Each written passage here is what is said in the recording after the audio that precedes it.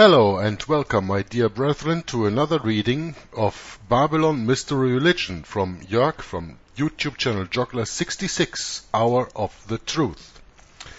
We have arrived at chapter 9 called Religious Fraud, and this is where I pick up the reading of Babylon Mystery Religion, the book from Ralph Woodrow. I will start right here, because I've just been very stupid and reading chapter 10 in without reading chapter 9. I'm sorry, I wasn't supposed to skip that, I just saw over it. So here it comes now, but the videos will be uploaded in the right order. The author says that the sale of relics, it's called religious fraud, as I already said, I think, the sale of relics, church offices and indulgences became big business within the Church of the Middle Ages. Pope Boniface VIII declared a jubilee for the year 1300, and offered liberal indulgences to those who would make a pilgrimage to St. Peter's. An estimated 2 million people came within that year and deposited such treasure before the supposed tomb of St. Peter's that 2 priests with rakes in their hands were kept busy day and night raking up the money. It's not very much different from today. All the money goes to the Vatican. Much of this, the author continues, was used by the Pope to enrich his own relatives. The Gaetani, who bought numerous castles and splendid estates in Latium. This was strongly resented by the people of Rome. Really? But still they gave, eh? From the days of Constantine, the Roman Church had increased in wealth at a rapid pace. In the Middle Ages, the Church owned entire cities and large portions of land. Those who lived in Catholic countries were required to pay taxes to the Church. This was not giving from the heart, but fees paid quote-unquote of necessity, a principle which was opposed by the Apostle Paul, as we can read in 2 Corinthians chapter 9, verse 7. Quote, "Every man according as he purposeth in his heart, so let him give, not grudgingly or of necessity, for God loveth a cheerful giver." Unquote. When you really want to learn what the riches of the Vatican are, and how they gathered it all together, I can give you 2 advices to listen to or to read. The first is a book written by a Knight of Malta called Avro Manhattan, and the book is called The Vatican Billions. Billions. I think we should either say trillions. And the second is listen to my dear brother in Christ Tom Fress from Inquisition Update. In a lot of his readings, also I think in the last that he just finished on in First Amendment Radio in Inquisition Update, Rome and Civil Liberty by James Aiken Wiley, he also goes a little bit into the riches. And when you have the chance to go into the archives of First Amendment Radio, you will find the readings when you dig deep, where Tom Fress read A Woman Rides the Beast, a book by Dave Hunt. And there also you can see how the Roman Catholic Church gathered enormous, even not to imagine how much riches they gathered through the centuries. And otherwise, just listen to me here a little bit because of the religious fraud. The author continues, in those days, few people know how to write, so priests were often involved in drafting wills. And Tom lays that out very nice in his readings that he does.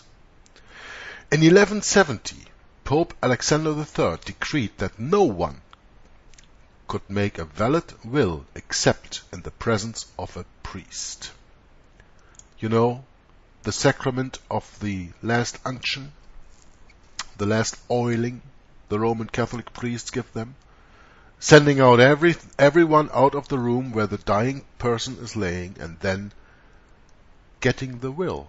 Because if now, that's the way that Tom explains it much better than I can,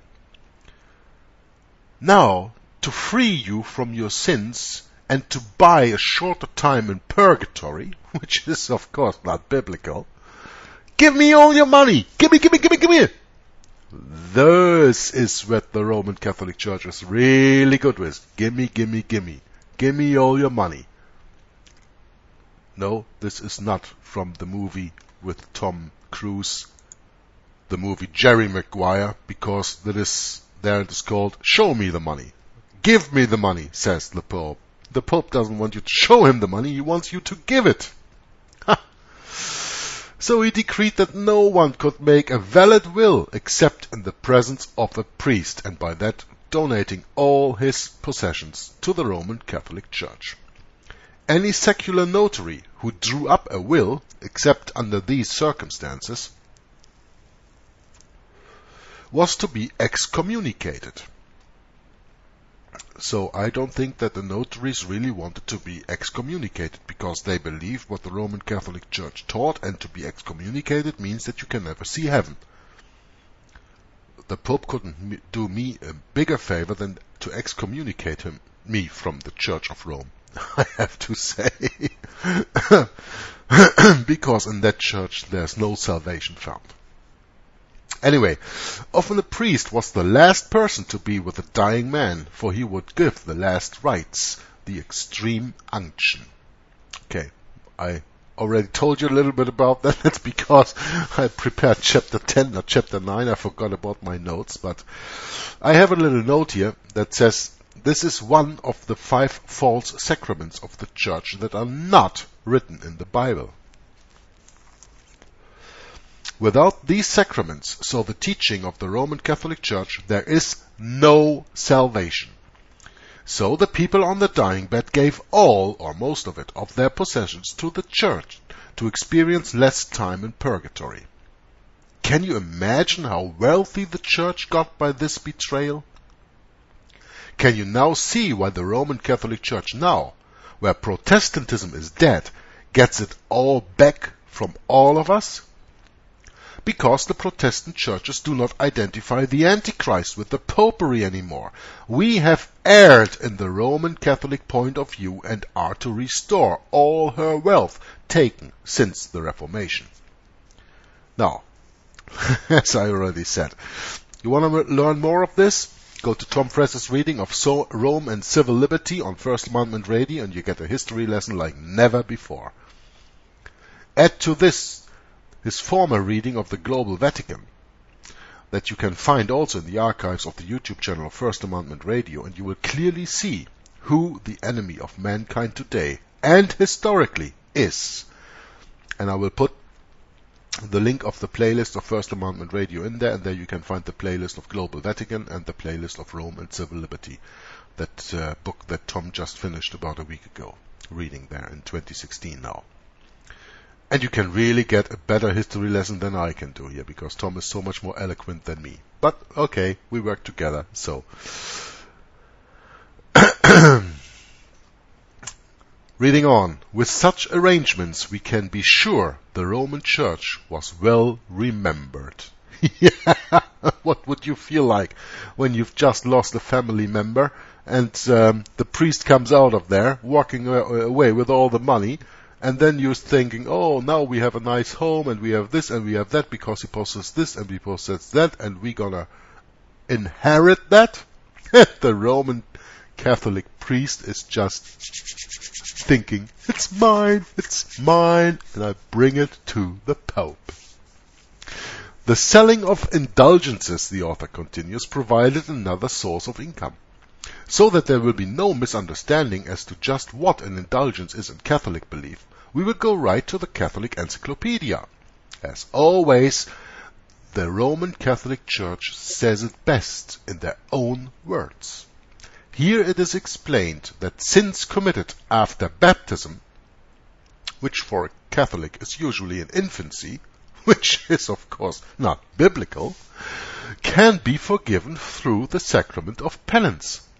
Quote, but there still remains the temporal punishment required by divine justice, and this requirement must be fulfilled either in the present life or in the world to come, in purgatory. An indulgence offers the penitent sinner the means of discharging this debt during this life on earth. Unquote. This point should be carefully noted. So when you have a pen and paper, write it down. To go a step further, we should consider the basis according to the Catholic belief. What's that here? There's a note here.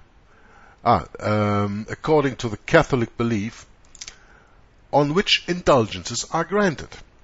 The Catholic Encyclopedia, once again, says the basis or source for indulgences is the treasury.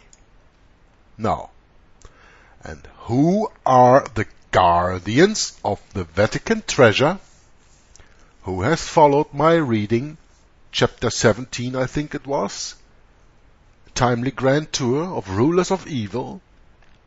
The Rothschilds are the guardians of the papal treasure. The following is a quote from the Jewish Encyclopedia, Articles Rothschild. Quote, "It is a somewhat curious sequel to the attempt to set up a Catholic competitor to the Rothschilds that at the present time the latter are the guardians of the papal treasure." Unquote. So for all you betrayed souls out there who run and chase after a so-called quote-unquote Jewish conspiracy on the money fraud, let me tell you that the Rothschilds are papal knights of the Order of St. John and of the Order of Malta.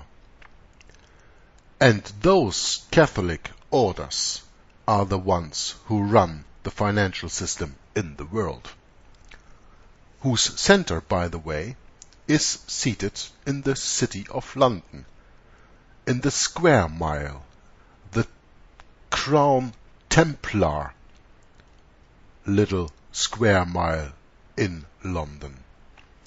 There is the financial head center of the financial head of this world, and nowhere else.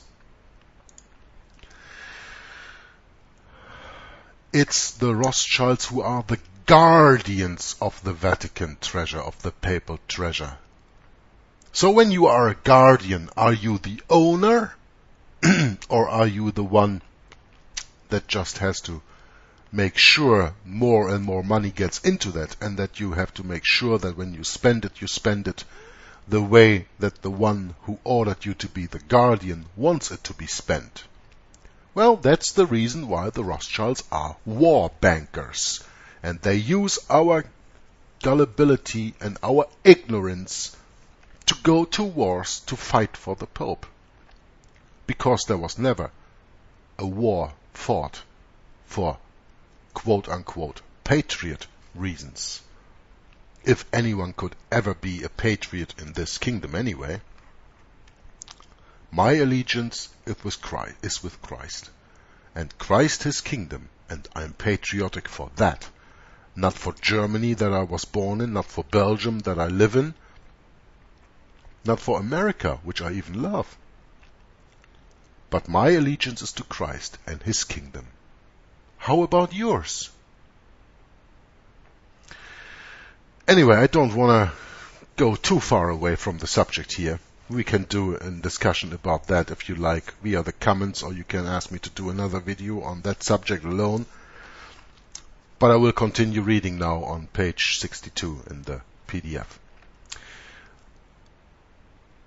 So the Catholic Encyclopedia says the basis or source for indulgences is the treasury. What the treasury of the papacy is, I've just explained to you. Now, this includes the infinite redemptive work of Christ, who is the propitiation for sins, as we can read in 1 John chapter 2 and the first 5 verses. Quote, "My little children, these things write I unto you, that ye sin not. And if any man sin, we have an advocate with the Father, Jesus Christ, the righteous. And he is the propitiation for our sins, and not for ours only, but also for the sins of the whole world. And hereby we do know that we know him, if we keep his commandments. If we keep his commandments, all 10 of them. Who of you guys thinks that Christ did away with the law? The law that the Lord God wrote with his own finger on 2 stone tablets twice on Mount Sinai for Moses? That law is not abolished. Hereby we do know that we know him, if we keep his commandments. He that saith, I know him, and keepeth not his commandments, is a liar, and the truth is not in him. But whoso keepeth his word, in him verily is the love of God perfected. Hereby know we that we are in him. Unquote. So this includes the infinite redemptive work of Christ, who is the propitiation for sins. Besides, notice the word, quote, there are the satisfactory works of the Blessed Virgin Mary, undiminished by any penalty due to sin, and the virtues, penances, and sufferings of the saints vastly exceeding any temporal punishment which these servants of God might have incurred. Unquote. Because of the works these have performed, there is an extra supply or treasury of merits, which make it possible for indulgences to be shared with others of the Church who have not been as saintly. Such was the doctrine dogmatically set forth in the bull Unigenitus, and I will provide a link in the description box of the video to this Unigenitus bull, where it is exclaimed what it's all about. You can read that and study that for yourself. This bull came forth from Pope Clement VI in 1334. Quote, according to Catholic doctrine, therefore, the source of indulgences is constituted by the merits of Christ and the saints. Unquote. Well, I'm quite sure that he does not speak of the same Jesus Christ that I speak of here. But the author continues, if Christ is, quote unquote, the propitiation for our sins, and his blood, quote unquote, cleanses us from all sins, as we can read in 1 John chapter 1, verse 7, but if we walk in the light, as he is in the light, we have fellowship one with another, and the blood of Jesus Christ, his Son, cleanses us from all sin. And we can also read in 1 John chapter 2, verse 2, and he is the propitiation for our sins, and not for ours only, but also for the sins of the whole world, as I already read a little bit earlier here. In what way can the merits of Mary and other saints possibly add to this? What Mary or other saints did can add nothing to the completed work of Christ at Calvary. Nothing can be added, because Christ said, it is finished. To us, such a rigmarole provides no support for the indulgence doctrine, but identifies it rather as a man-made fabrication. The whole Roman Catholic Church is a man-made fabrication, has nothing to do with Jesus Christ, and slanders the name of Christianity all over the world. Without a proper scriptural foundation, it is no wonder the idea of indulgences led to many abuses. Because granting indulgences was commonly linked with money. Even the Catholic Encyclopedia makes such statements as, quote, the practice was fraught with grave danger, and soon became a fruitful source of evil, a means of raising money. Indulgences were employed by mercenary ecclesiastics as a means of pecuniary gain. Abuses were widespread. End quote. One of the abuses was that some who hold indulgences to sinners were great sinners themselves. About 1450 AD, Thomas Gascoigne, Chancellor of Oxford University, complained that the indulgence sellers would wander after the land and issue a letter of pardon, sometimes for the payment of 2 pence, sometimes for a glass of beer, for the hire of a harlot, or for carnal love. At the time of Martin Luther, because of construction work on St. Peter's, a special drive was made by the Pope to raise money through the granting of indulgences. John Tetzel, known to be a man of poor conduct, but one who had ability as a quack fundraiser, was appointed to sell indulgences in Germany. The following is given as an eyewitness description of Tetzel's entry into a German town. Listen closely. Quote, "When the indulgence seller approached the town, the bull, the Pope's official document, was carried before him on a cloth of velvet and gold, and all the priests and monks, the town council, the schoolmasters, and their scholars, and all the men and women went out to meet him with banners and candles and songs, forming a great procession. Then, with bells ringing and organs playing, they accompanied him to the principal church. A cross was set up in the midst of the church, and the Pope's banner displayed. In short, one might think they were receiving God himself. In front of the cross was placed a large iron chest to receive the money, and then the people were induced in various ways to buy indulgences." Now it gets really funny. It is said that Tetzel carried with him a picture of the devil tormenting souls in purgatory and frequently repeated the statement that appeared on the money box. Quote, and I will read this in German, because it is in German, because Tetzel did that in Germany. Quote, "Sobald der Pfennig im Kasten klingelt, die Seele aus dem Feuer springt." Sobald der Pfennig im Kasten klingt, die Seele aus dem Feuer springt. Kann man auch sagen. Which freely translated means, for your English understanding people, as soon as the money in the casket rings, the troubled soul from purgatory springs. And you know why the people believe that? Because they did not have the Word of God, they did not have the Bible, they couldn't check on it, they believed it. But you today have the Bible, and you can prove Roman Catholicism wrong in all accounts.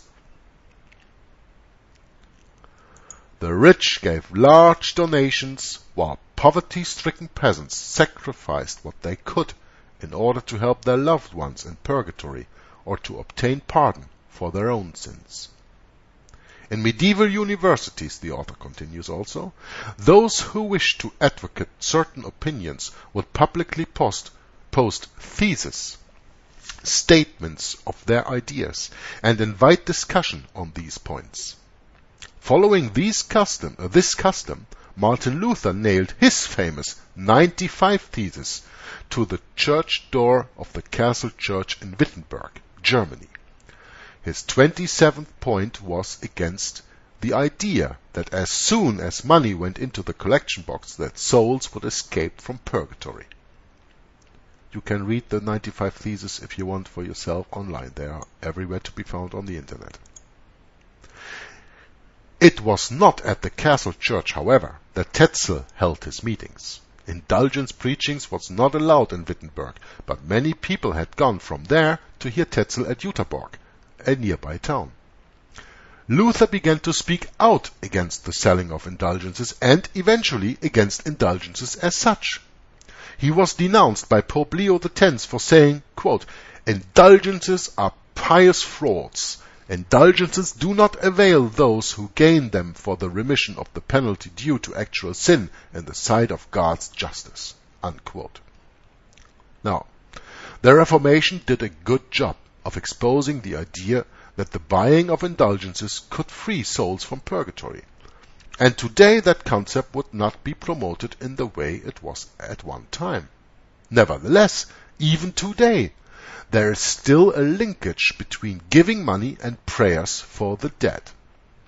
Now, I have to read you a little bit that I got from a letter of His Holiness Pope Francis, according to which an indulgence is granted to the faithful on the occasion of the extraordinary Jubilee of Mercy. Don't forget, 2016. We are in this year of Jubilee. I do not think that I have time enough to read the whole letter, or when I read it, to comment on everything, so be aware of the Jesuitical casuistry and sophistry that is in that what I'm reading right now. The letter of His quote-unquote Holiness, Pope Francis. To my venerable brother, Archbishop Rino Fisichella, President of the Pontifical Council for the Promotion of the New Evangelization. With the approach of the extraordinary Jubilee of Mercy, I would like to focus on several points which I believe require attention to enable the celebration of the Holy Year to be for all believers a true moment of encounter with the mercy of God. It is indeed my wish that the Jubilee be a living experience of the closeness of the Father, whose tenderness is almost tangible, so that the faith of every believer may be strengthened and thus testimony to it be ever more effective. My thought first of all goes to all the faithful who, whether in individual dioceses or as pilgrims to Rome, will experience the grace of the Jubilee. I wish that the Jubilee indulgence may reach each one as a genuine experience of God's mercy, which cometh to meet each person in the face of the Father who welcomes and forgives, forgetting completely the sin committed. To experience and obtain the indulgence, the faithful are called to make a brief pilgrimage to the Holy Door, open in every cathedral or in the churches designated by the diocesan bishop, and in the 4 papal basilicas in Rome, as a sign of the deep desire for true conversion. Likewise, I dispose that the indulgence may be obtained in the shrines in which the door of mercy is open and in the churches which traditionally are identified as Jubilee churches. It is important that this moment be linked first and foremost to the sacrament of reconciliation and to the celebration of the Holy Eucharist, putting Christ in a wafer of bread, with a reflection on mercy. It will be necessary to accompany these celebrations with a profession of faith and with prayer for me, for me, the Pope, and for the intentions that I bear in my heart for the good of the Church and of the entire world. Additionally, I am thinking of those for whom, for various reasons, it will be impossible to enter the Holy Door, particularly the sick and people who are elderly and alone, often confined to the home. For them it will be of great help to live their sickness and suffering as an experience of closeness to the Lord, who in the mystery of His passion, death and resurrection indicates the royal road which gives meaning to pain and loneliness. Living with faith and joyful hope this moment of trial, receiving communion or attending Holy Mass and community prayer, even through the various means of communication, will be for them the means of obtaining the Jubilee indulgence. My thoughts also turn to those incarcerated whose freedom is limited. The Jubilee year has always constituted an opportunity for great amnesty, which is intended to include the many people who, despite deserving punishment, have become conscious of the injustice they worked and sincerely wish to re-enter society and make their honest contribution to it.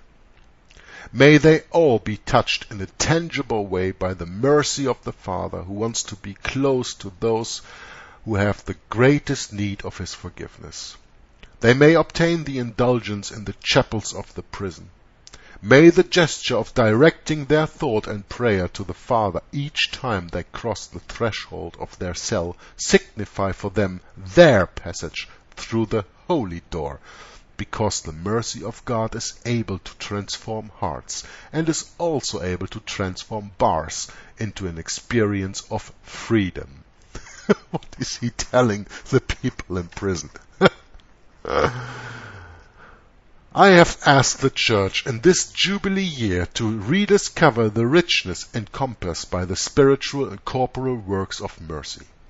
The experience of mercy indeed becomes visible with the witness of concrete signs, as Jesus himself taught us.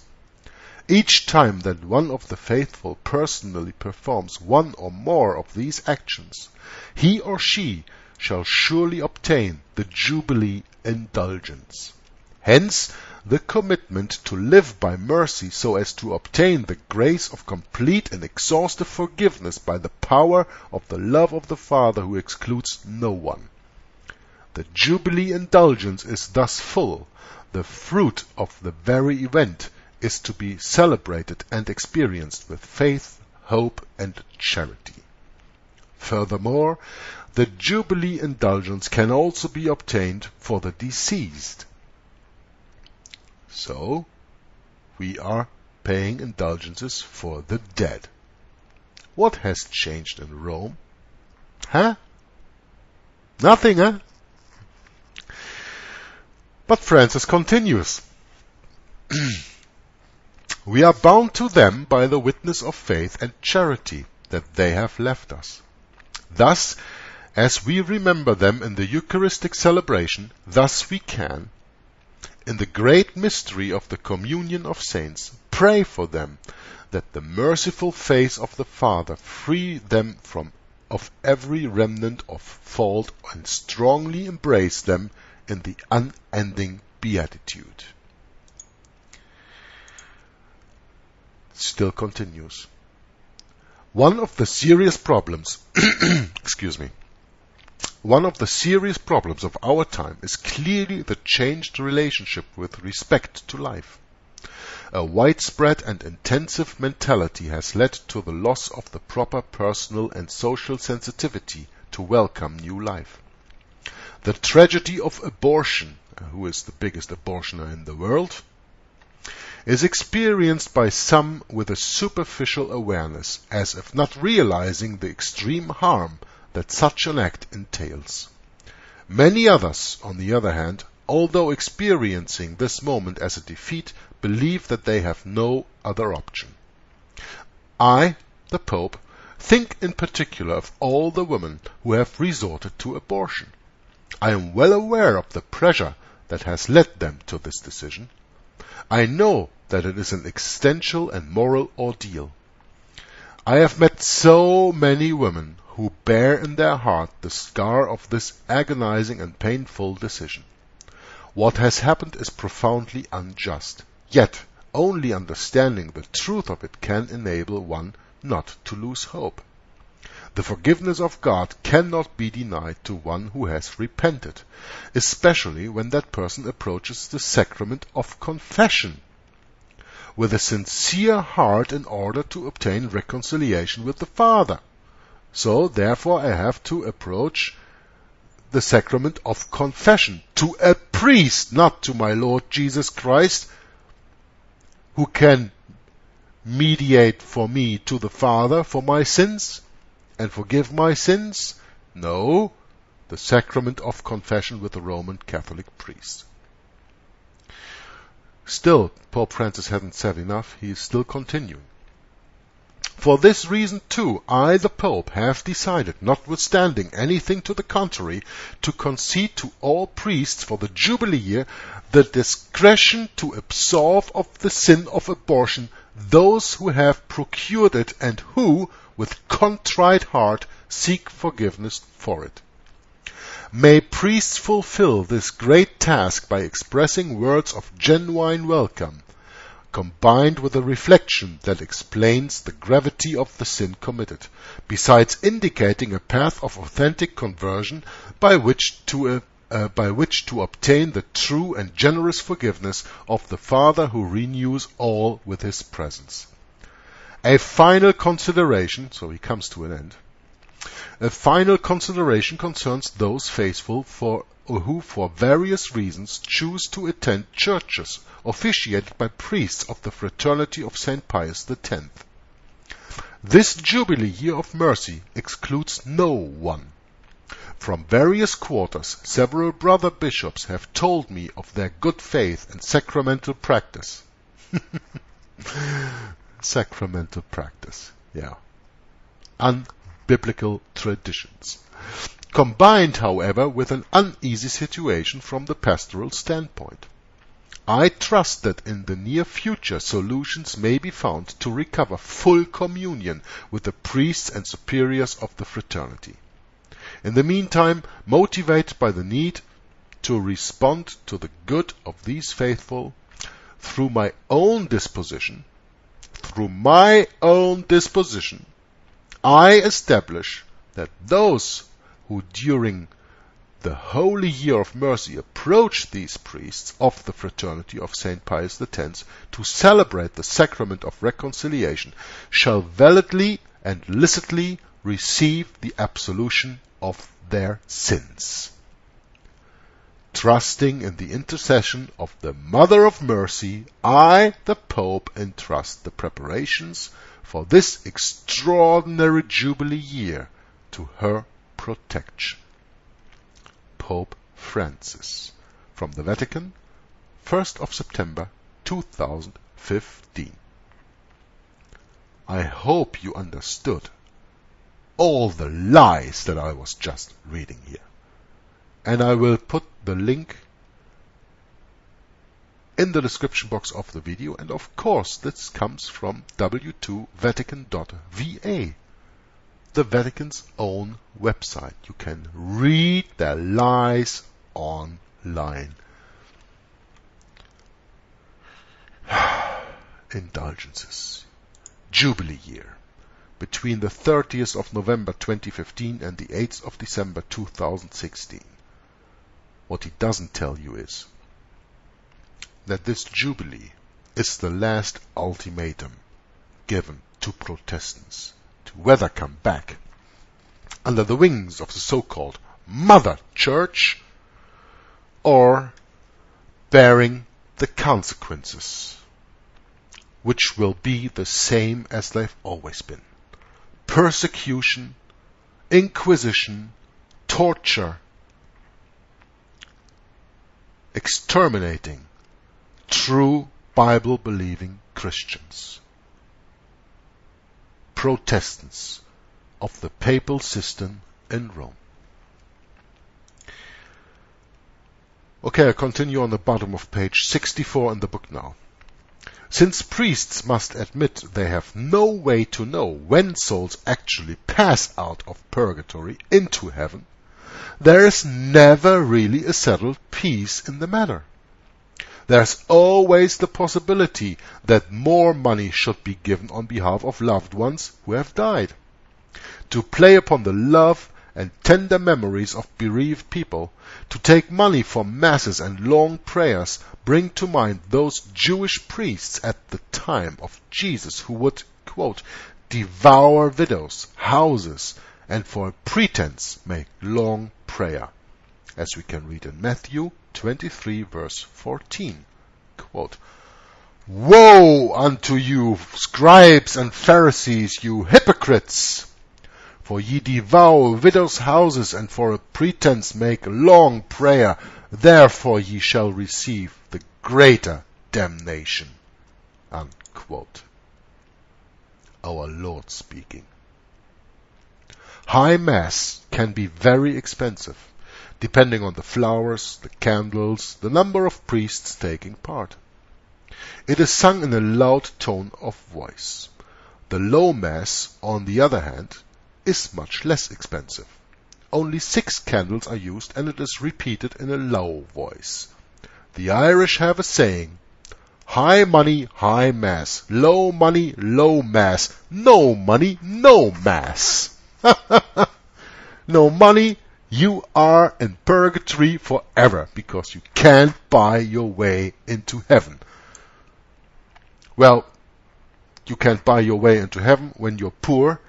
For the Roman Catholic Church, you cannot buy your way into heaven when you're poor in the Church of Jesus Christ either. You cannot buy your way into heaven, but you can get into heaven by accepting Jesus Christ as your Savior, repent of your sins and believe in Him and keep His commandments. That you can do. Everything else is baloney. Those who die without anyone to pay for masses in their behalf are called, quote, the forgotten souls in purgatory. However, these are remembered in special prayers on November 2nd, All Souls Day. If a Catholic fears he might become one of the forgotten souls, he may join the Purgatorian Society, which was established in 1856. I will include a link also on Wikipedia that you can read about the Purgatorial Society. So you can really get all your information to really make it into the heaven of the Roman Catholic Church. Yahoo! A contribution each year to the society will assure him that, upon his death, prayers will be said for his soul.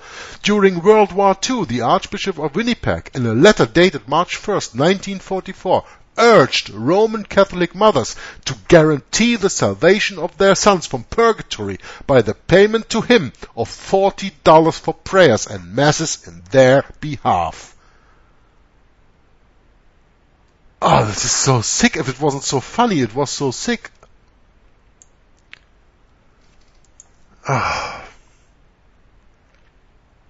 will say it here quite clearly. Whether he be papal, Protestant, Pentecostal, no pope, priest, preacher, can guarantee the salvation of anyone, living or dead, on the basis of money given for his prayers. Jesus said it is hard for a rich man to enter into the kingdom of heaven, as we can read in Matthew 19, verses 23 and 24. But the payment of money could help a person escape from purgatory and go to heaven.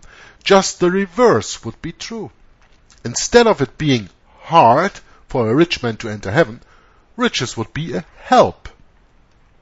The Bible says, quote, they that trust in their wealth and boast themselves in the multitude of riches, none of them can by any means redeem his brother, nor give to God a ransom for him, as we can read in Psalms 49, verses 6 and 7. And the original quote from the King James Bible is, quote, they that trust in their wealth and boast themselves in the multitude of their riches, none of them can by any means redeem his brother, nor give to God a ransom for.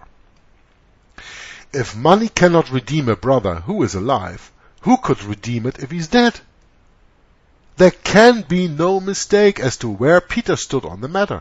He plainly said, we are, quote, not redeemed with corruptible things as silver and gold, but with the precious blood of Christ, as of a lamb without blemish and without spot. As we can read in 1 Peter chapter 1, verses 18 through 21. I will give you the quote right here. 1 Peter chapter 1, 18 and following. Quote, for as much as ye know that ye were not redeemed with corruptible things as silver and gold from your vain conversation, received by tradition from your fathers, but with the precious blood of Christ, as of a lamb without blemish and without spot, who verily was foreordained before the foundation of the world, but was manifest in the last times for you, who by him do believe in God, that raised him up from the dead, and gave him glory, that your faith and hope might be in God. Unquote. When the former Samaria sorcerer, and to make sure that you all understand this, the Samarian sorcerer, who is referred to here by Ralph Woodrow in this book, is Simon Magus. This is the Peter the Roman Catholic Church is built on. And this is something, and also Cain, the firstborn of Eve, You will understand that when we go into chapter 10, which I accidentally read before this one in. You will understand that. But here he speaks about when the Samaritan sorcerer, meaning Simon Magus, who is, by the way, mentioned in Acts chapter 8, we go to that directly, offered Peter money to obtain a gift of God. Peter said, quote, "To hell with you and your money! How dare you think you could buy the gift of God?" Or, as Acts 8, verse 20 reads, "But Peter said unto him, Thy money perish with thee, because thou hast thought that the gift of God may be purchased with money." Unquote. These words are from the translation by J.B. Phillips. So the ones that I read before, "to hell with you," you know. To which he adds a footnote. These are exactly what the Greek means. It is a pity that their real meaning is obscured by modern slang. Yeah. So turn to the King James Bible of 1611. There's no modern slang to be found in there. Roman Catholic ideas, excuse me, Roman Catholic ideas about purgatory and prayers to help those in purgatory were not the teachings of Christ and of the apostles. Such were not taught within the Catholic Church to any great degree until around 600 AD, when Pope Gregory the Great made claims about a third state, a place for the purification of souls before their entrance into heaven. It did not become an actual dogma until the Council of Florence in 1459. During the 12th century, a legend was spread which claimed that St. Patrick had found the actual entrance to purgatory. In order to convince some doubters, he had a very deep pit dug in Ireland, into which several monks descended. Upon their return, said the tale, they described purgatory and hell with discouraging vividness.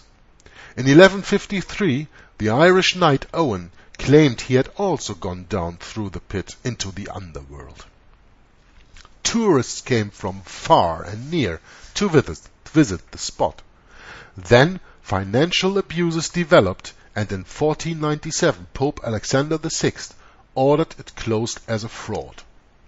3 years later, however, Pope Benedict XIV preached and published at Rome a sermon in favor for Patrick's purgatory.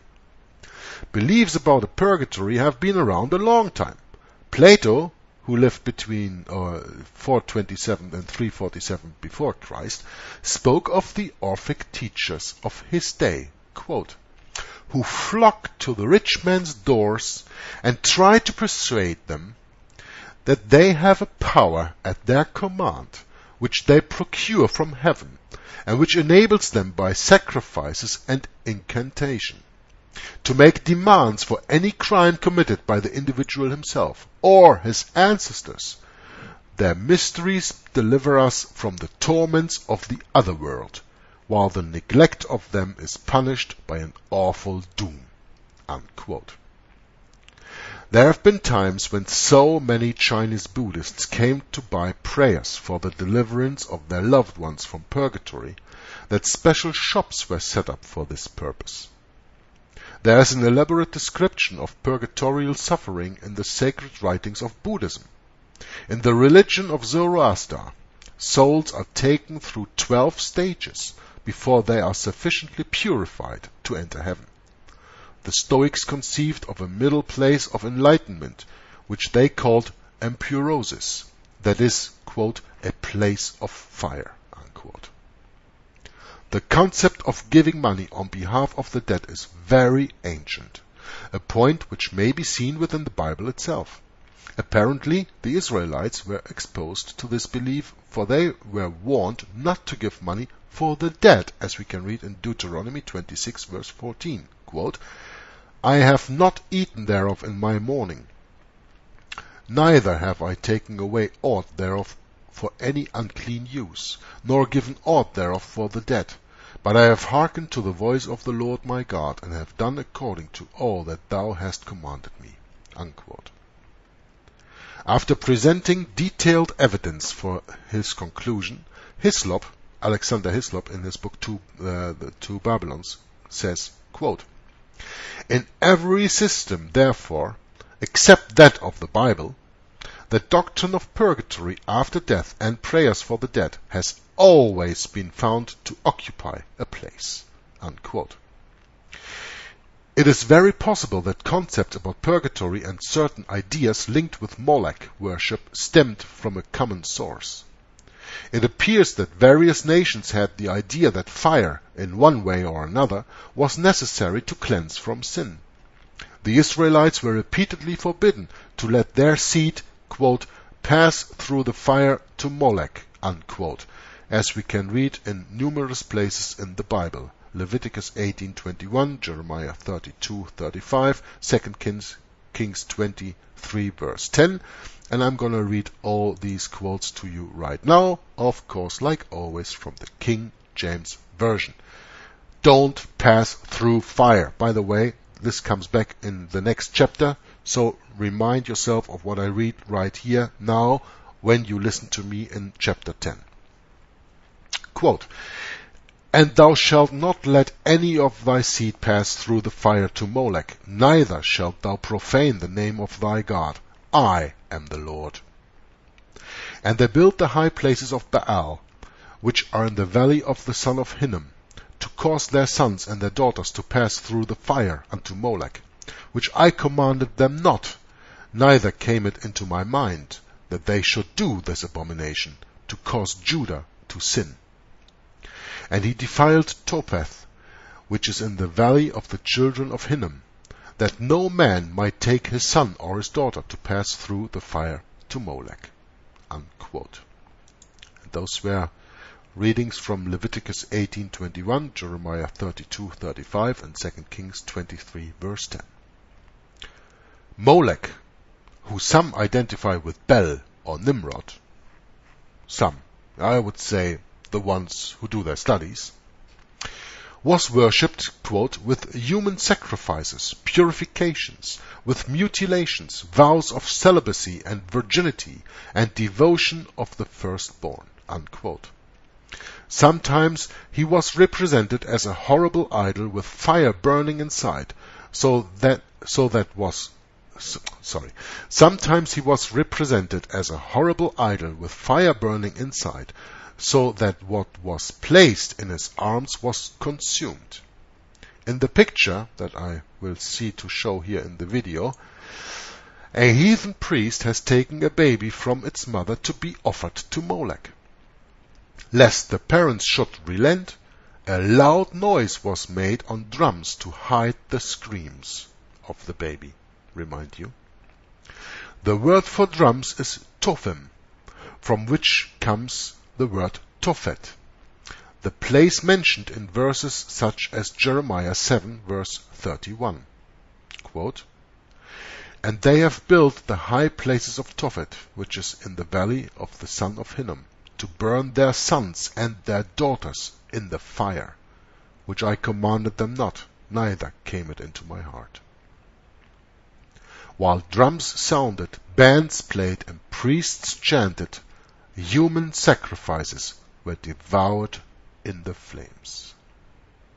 It is indeed sad that multitudes of people have believed that such cruel rites, or the payment of large sums of money, or human works, can pay for their sins. The good news is that the price has already been paid by our Lord and Savior Jesus Christ. Salvation is by grace, by favor that could never be merited by money, human works, or sacrifices. Ephesians chapter 2 verses 8 and 9 ends this chapter of the book. Quote, "For by grace are ye saved, through faith, and that not of yourselves. It is the gift of God, not of works, lest any man should boast." Unquote. This was chapter 9 of the book Babylon Mystery Religion. Read, explained, and commented by Juggler66 from Hour of the Truth. Thank you very much for your attention, listening, watching, commenting, exchanging ideas and meanings. It was a long read, and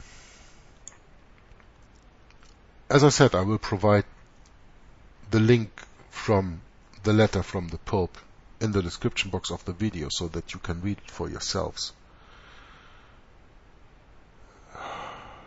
What he said there. You know, it really makes you think how people can be so gullible to believe what that guy rants from his golden throne wearing a fish hat and funny dresses, red shoes that resemble the blood of the martyrs that the Roman Catholic Church persecuted and exterminated all through the history of the last 2,000 years. That people can sit there and listen to when the Pope says these things, or stand there like they do in St. Peter's Place, and then, you know,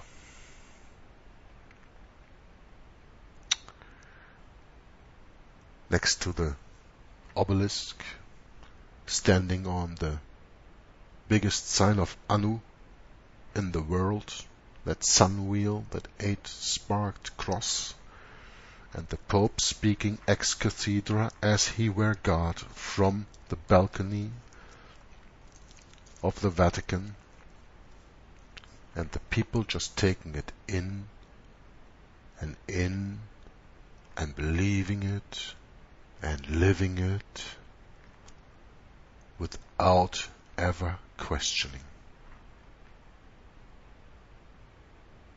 When you read just a little bit in the New Testament, just a little bit from all the 4 Gospels, you don't have to read them all. Just read, I don't know, 2, 3, 4 chapters.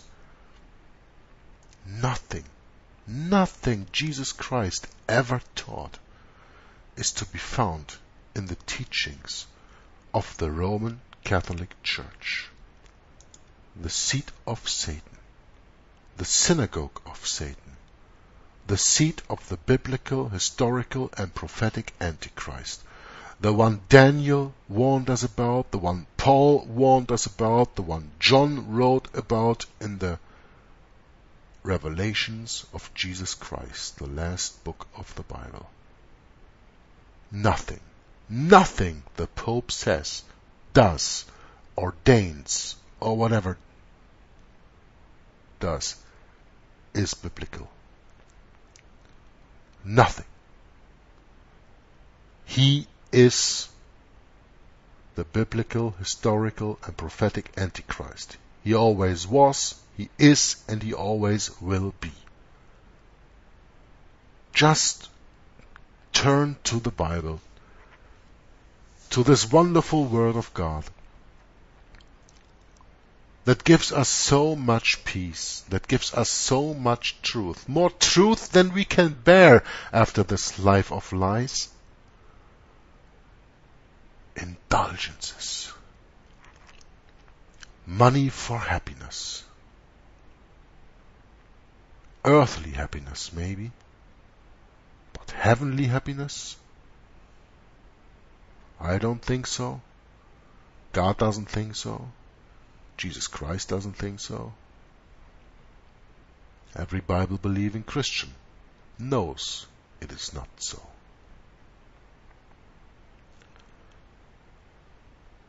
So, thanks for listening, thanks for watching, and until next time, Juggler66 from Hour of the Truth signing off. Until next time, God bless you all, and bye-bye.